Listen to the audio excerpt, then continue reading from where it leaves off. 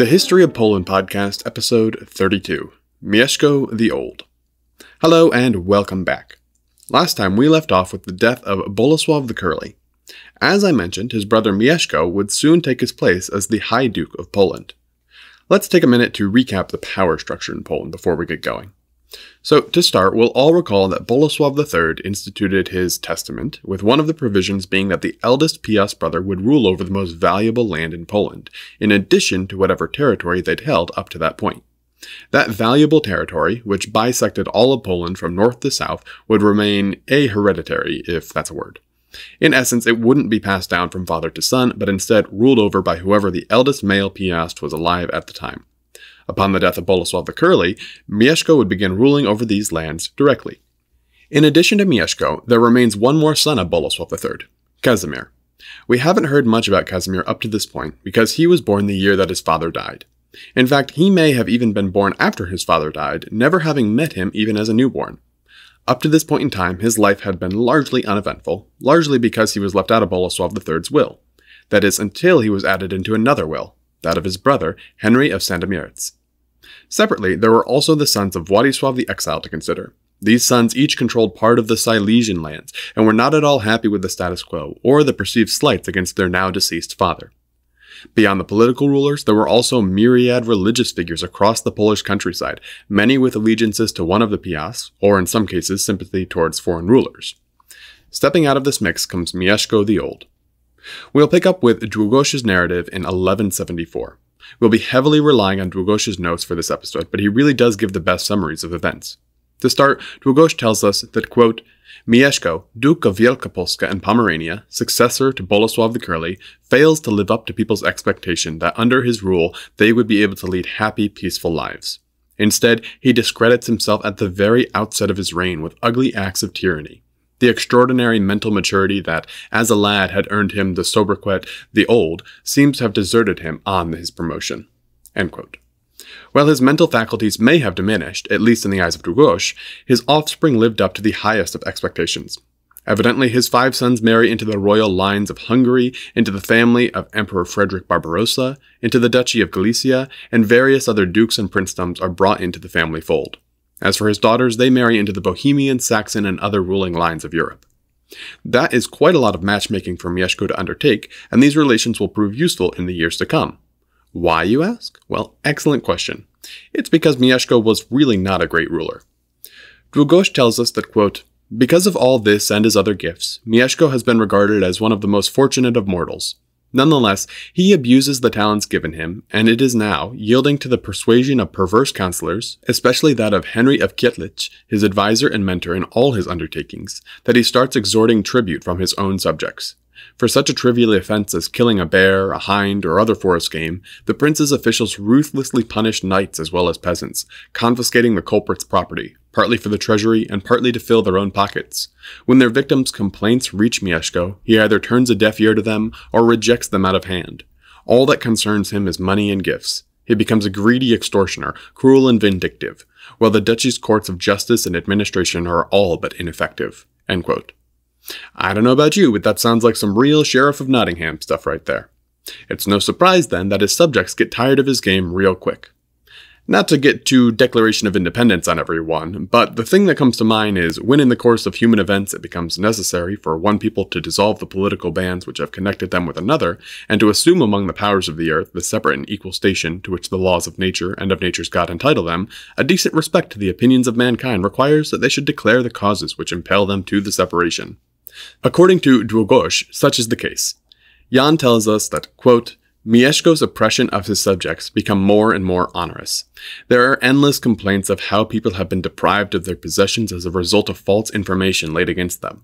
None of the prince's counselors has the courage to condemn such acts or to rebuke the prince, until the Bishop of Krakow, Gideon, a man very zealous and given to plain speaking, moved by the tears of the sufferers, goes to the prince, and, after requesting the removal of all witnesses, courageously puts forth the case of the oppressed and asks the prince to remove the taxes he has imposed, which are such as no prince before has ever inflicted on his own people, and to relieve the peasants of the illegal, unnecessary burden of having to provide cartage, and to stop the confiscation of people's property for trivial offenses, which has reduced so many to penury.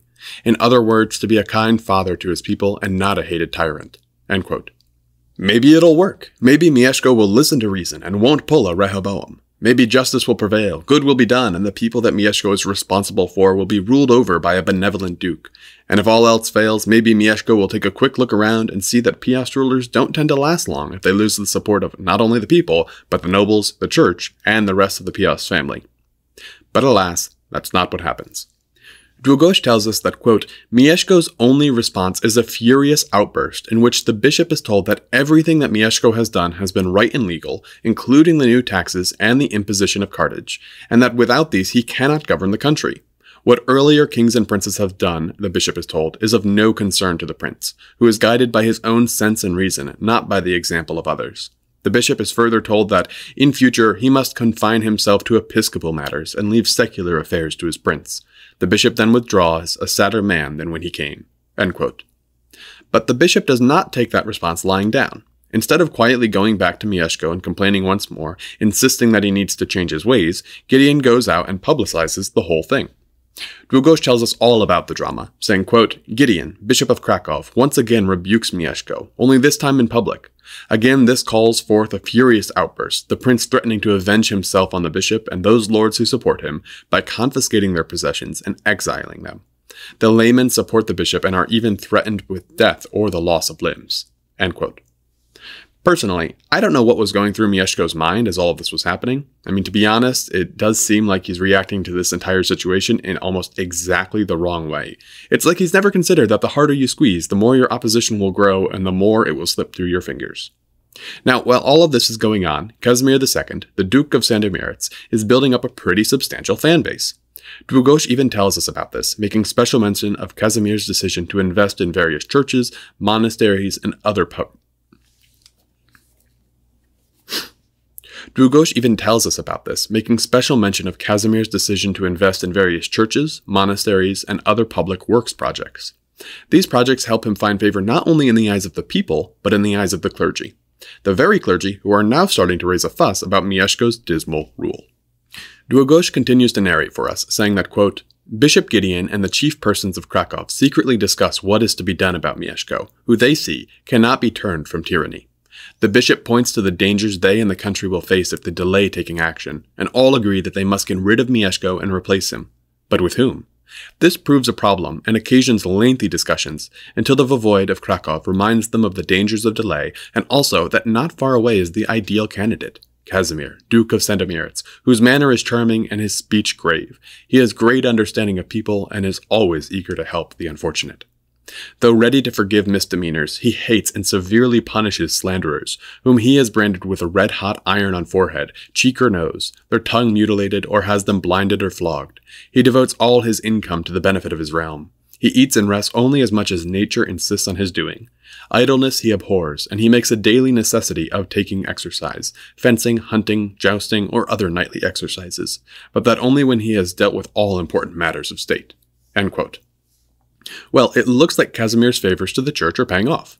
To be fair, there's no direct evidence that I'm aware of that says that Casimir was intending for things to go this way, but let's be real, this favor he's found must not have come as much of a shock to him. Długosz continues on, telling us that, quote, the bishop and the principal layman go from the meeting straight to Sandomierz, where, granted a private audience, they tell Casimir how, both privately and publicly, they have entreated his brother to give up acts of violence and oppression, yet to no avail. Indeed, their pleas have only earned them his enmity and threats of exile or execution. Because of this, they have come to ask Casimir to assume the powers of monarch and liberate the country, for they can no longer tolerate the rule of his brother, who acts as if he were an enemy to them and their country. In his reply, Casimir reminds them that once before he was asked to do this and refused, because he felt it wrong to displace his brother Bolesław, who had always been so kind to him. Bishop Gideon then points out that the two cases are quite dissimilar, for Bolesław ruled in accordance with justice and the law, while Mieszko has taken to tyranny and refuses to give it up. Thus Casimir will earn enduring fame and the blessings of them all if he will come to the help of Poland and its downtrodden people. Having listened to all that they have to say, Casimir finally agrees to take over as monarch, not from any desire for power or out of envious pride, but solely for love of his country. Then, With a modest escort of his knights, he sets out for Krakow in the company of Bishop Gideon and the other Krakowians. Mieszko is not in his capital, but elsewhere in his duchy of Wielkopolska in Pomerania, nor does he return, but takes up residence with his wife and 3 sons in Raciborz.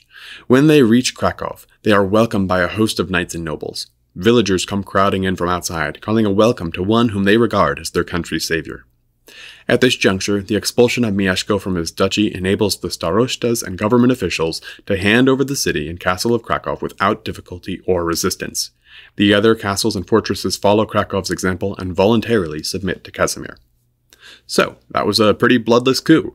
The clergy show up, Casimir is convinced, they take a band of knights and march on Krakow without meeting any real resistance.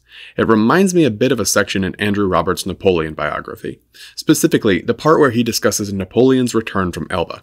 For those not familiar, the brief summary is that after his exile to Elba, Napoleon returned to France and in essentially no time at all regained complete control of the governance of France. As with all things Napoleonic, there's controversy and disagreement, but many attribute his quick capture of power to the unpopularity of the installed monarch he was replacing. I see a lot of similarities with how quickly and relatively easily Casimir was able to assume command of Poland. Of course, it's not like Mieszko completely rolled over and gave up. Now, Długosz tells us that, quote, Duke Mieszko of Wielkopolska and Pomerania has taken his expulsion ill, and now seeks both to avenge himself on Casimir and the others who have removed him as monarch, and to get himself reinstated. His advisors are unanimous in demanding military action, and insist that on no account must he knuckle under and accept these things as they are. However, knowing that, after what he has done to the country, he can expect no help from his former subjects, he seeks the help of neighboring princes and of his sons-in-law, from whom he asks for armies. Sobislav of Bohemia replies that he has a war of his own on his hands, and the dukes of Saxony and Lorraine also excuse themselves by saying that they have already sent their armies to the emperor in Italy, who is now asking for further help for a war to recover the Holy Land. End quote. I love that response. You can put all your chips on dynastic planning and marriages with strong allies, but sometimes they'll just respond by saying, sorry, my armies are elsewhere. It's kind of like sending a text, seeing the read receipt turned on, and getting a response days later saying, oh my bad, didn't see that. Mieszko didn't give up though. Unfortunately, while he was busy figuring out how to manage the affairs of his descendants, he overlooked one of his sons, Odan. Odan, which is also sometimes written out as Otto, is upset that Mieszko is favoring his offspring by his second marriage, and learns that he isn't going to get the ripe inheritance that he feels is his. Odan raises a rebellion against his father and marches to war. Długosz tells us the fallout of this family dynamic, saying, quote, choosing a favorable moment, the conspirators occupy Mieszko's castles and forts in Wielkopolska and eject Mieszko from his capital. Odan then sends emissaries to Casimir to promise complete obedience and collaboration, and putting all his castles, fortresses, and soldiers at his disposal. Casimir takes only Gniezno and its surroundings for himself, and this he does because of its former luster and fame. All the rest of Mieszko's holdings he places in Odan's hands, but both parts of Pomerania, which were obedient to Mieszko, submit directly to Casimir. In view of their distance from the capital, Casimir appoints Bogusław, governor of western Pomerania, formerly called Słupsk, and places eastern Pomerania, whose principal city is Gdansk, under Baron Sambor. End quote. Of course, this isn't all of Poland. While Casimir is by far the most powerful Piast at the moment, he isn't without challengers. Namely, the sons of Władysław the Exile, who I see as sort of like the distant cousins who are invited to weddings but nobody really expects to show up. Well, they show up to this story, and they side with Casimir. That leaves Mieszko with very little political maneuvering room. So little that he's apparently living on the generosity of others at this point. Długosz tells us that, quote, Mieszko the Old, ousted by his son Odan, has taken refuge in Raciborz, a town which belongs to him, and is living there with his wife and their 3 sons in dire poverty. End quote. And that's where we're going to stop for now. This won't be the end of Mieszko the Old, but it's as good a point to stop as any. We'll pick up next time with some more Piast family fallout. As always, if you like the show, you can support the creation of it by donating via Patreon. To do that, you can go to patreon.com/historyofpolandpodcast. You'll get some nice benefits as well, which you can find out about on the page. And if you don't have the change to spare, but still want to support the show, you can share it with your friends, you can leave a review on Apple Podcasts, or you can send me a note on Twitter, Facebook, or via email. Until next time.